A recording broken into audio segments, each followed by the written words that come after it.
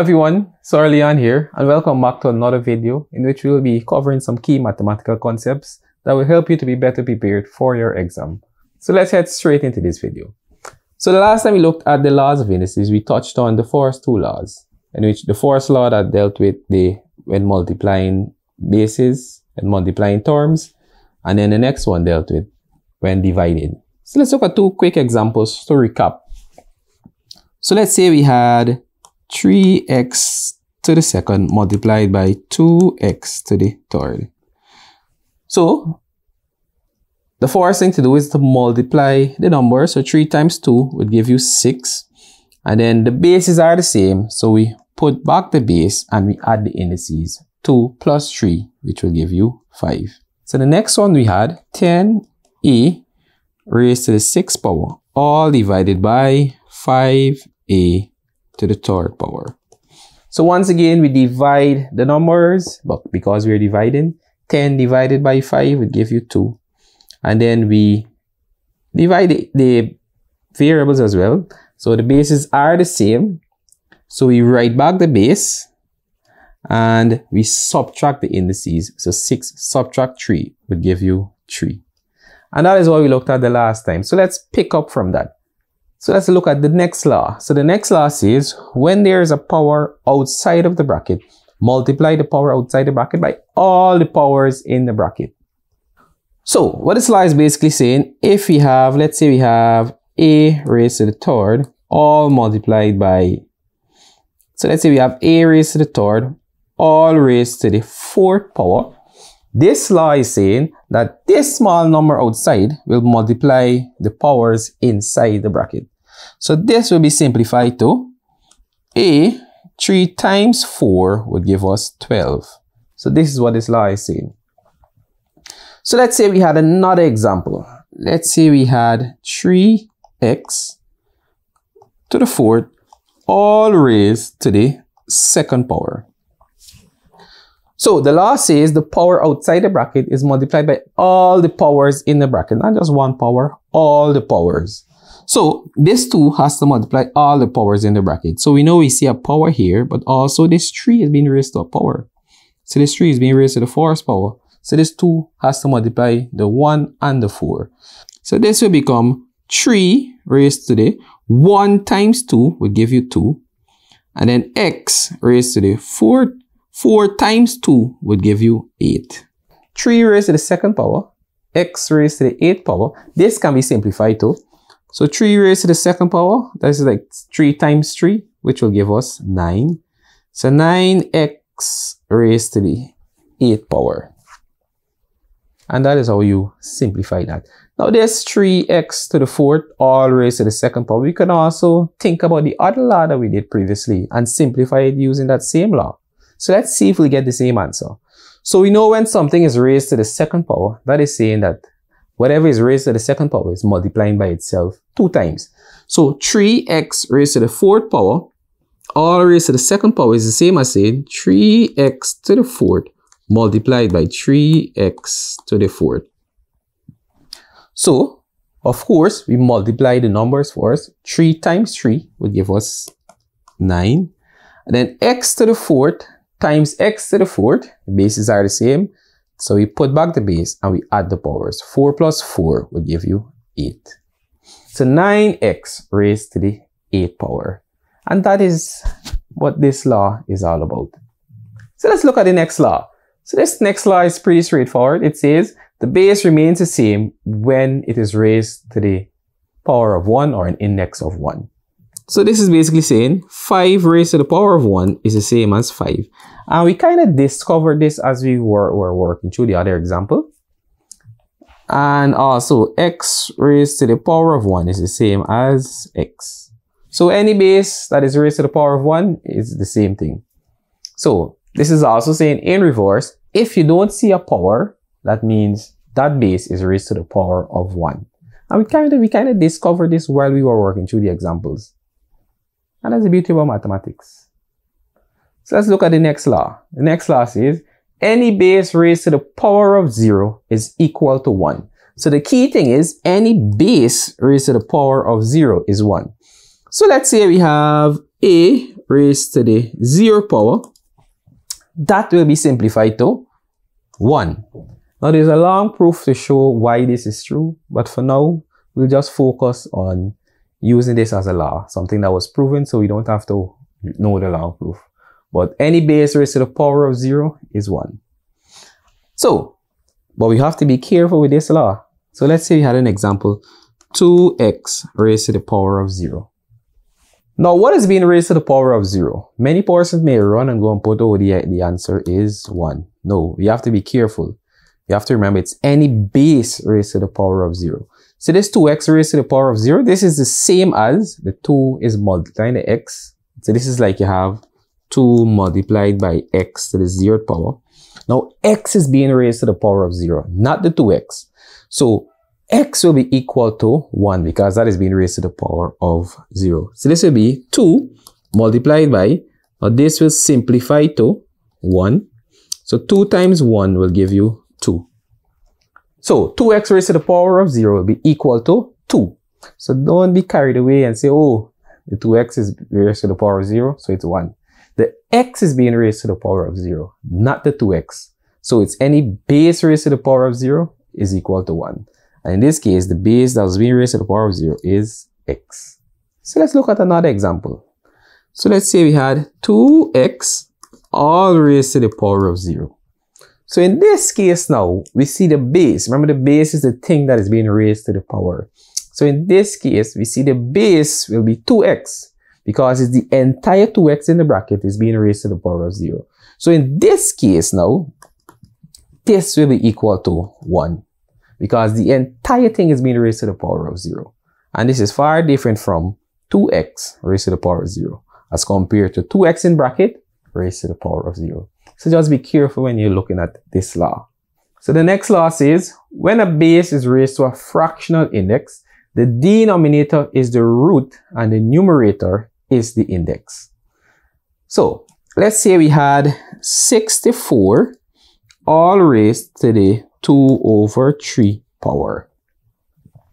So this is saying the numerator is the index and the denominator is the root. So we can rewrite this as the square root. We put a square root sign and this number here will go here. And then we put back the 64 and it will be raised to the 2nd power. And we can punch this in our calculator and this will give us an answer of 16.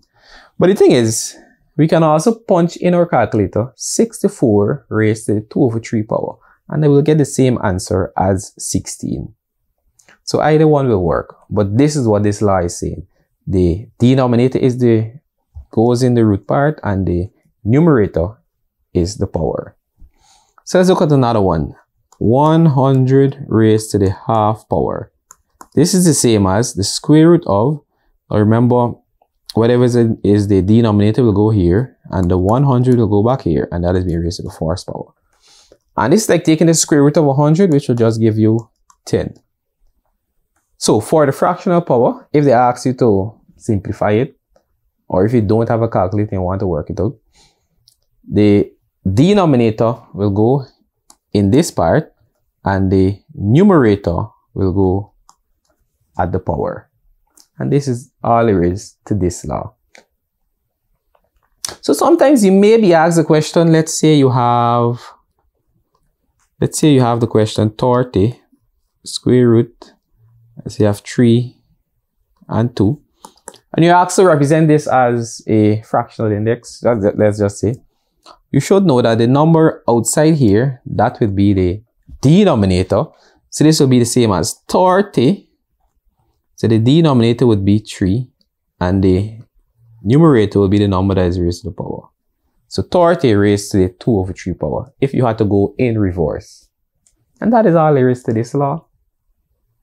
So let's look at the next law. The next law talks about the negative index. Now the thing about a negative index, it's hard to interpret. If I tell you 2 raised to the negative 3 power, what does that mean? It's hard to understand what a negative index means, so we don't like it. So what we try to do whenever you see a negative index, you get rid of the negative index. You try to turn it into a positive somehow because we don't like negative indices.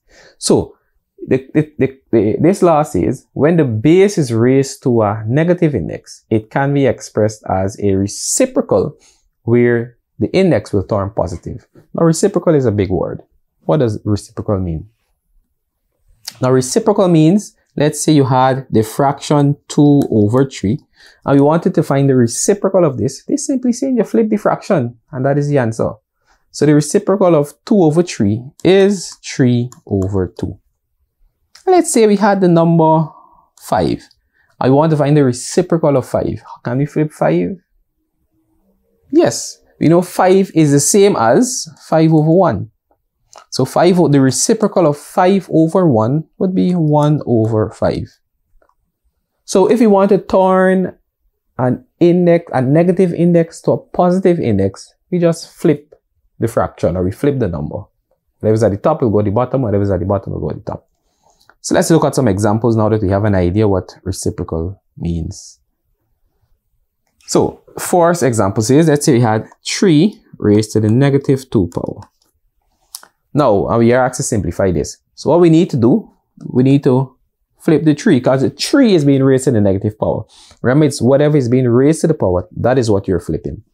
So 3 raised to the negative 2 power, this will become 1 over 3. And now the negative power will turn a positive power. And 1 over 3 to the second power can be simplified as 1 over 3 to the second power is 3 times 3, which will give you 9. So 3 raised to the negative 2 power can be simplified to 1 over 9. So let's look at another example. 2x raised to the negative 3 power. So this is the thing. The entire 2x is not being raised to the negative 3 power. It's the x that is being raised to the negative 3 power.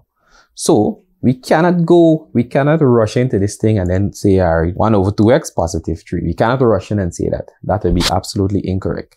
We have to look at what is being raised to the negative power. So once again, we know that 2x is the same as 2 multiplied by x. And this x is being raised to the negative 3 power.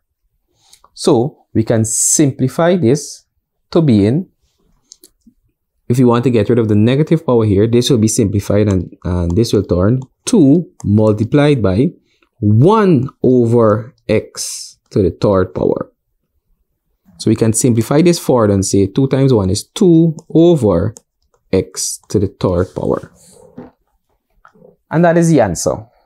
So we need to be careful. We cannot upturn the entire 2x because the entire 2x is not being raised to the power of negative 3. It's the x that is being raised to the power of negative 3. So in future examples, we can simply skip all these steps. So let's say we had negative 5y raised to the negative 2 power. We can simply do this as negative 5 over y to the second power, because you already understand this piece. So it's just simply to upturn the thing that is being raised to the negative power. But let's look at this example. 3x all raised to the negative 2 power.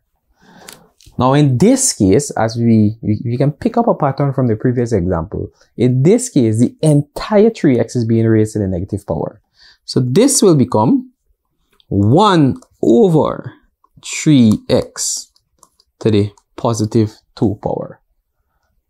But we're not done as yet. We see we can use the other law that we learned to simplify this even further. So 1 over 3x all raised to the second power.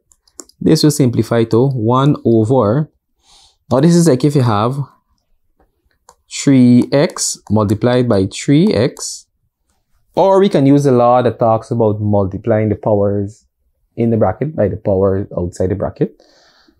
But for simplicity's sake, let's say we have 3 times 3 is 9. X times x will simply give us x to the second power. So 3x all raised to the negative 2 power will be simplified to 1 over 9x to the second power. So to conclude laws of indices, I'll put an example that combines more than 2 two laws of indices. So let's see. So let's say we had negative 5x to the second power multiplied by negative 2x to the fifth power, all divided by 10x to the ninth power. So, of course, we see the first thing we have to do is simplify the top part first, because we always simplify the top part of the fraction. We always simplify the top, and if there's anything to simplify the bottom, we simplify those things first, and then we do our division. So we have negative 5x to the second power multiplied by negative 2x to the fifth power. Of course, we have to multiply the signs first. So a negative times a negative would give you a positive. And then we multiply the numbers. 5 times 2 would give us 10. And x to the second multiplied by x to the fifth would be, we put back the base, and 2 plus 5 would give us 7. And all of this will be divided by 10x to the ninth power. So now we have the laws of indices. Now we have the law in which we have to divide. So the first thing, of course, we divide the numbers. 10 divided by 10 would give us 1. So this will be 1. And x to the 7th divided by x to the 9th will be x to the 7 subtract 9. Now here's the thing, we have 1x, but in algebra we don't put back the 1. So it's okay to leave this as x. We understand that there's a 1 in front of that. So 7 subtract 9, this will give us x to the negative 2 power. 7 subtract 9 will give us negative 2. And we're done there. Absolutely not. We cannot be finished as yet. We cannot leave this negative 2 as the power. That would be committing a mathematical sin to leave it as negative 2 power. So we have to turn that negative 2 power into a positive 2. And how do we do that? By using the law that deals with negative index. So this will be 1 over x to the positive 2 power. And that is how we can simplify this. We cannot leave it at this step. You will be leaving marks if you leave it at that step. Must take it a step further. So, and with that, it brings us to the end of our laws of indices. I trust that now you have a good understanding of laws of indices. These questions, when they come in CSEC, then most times they come fairly simple. They would most times look like these. So if you can work this here, you're on your way to doing very well in this question at CSEC.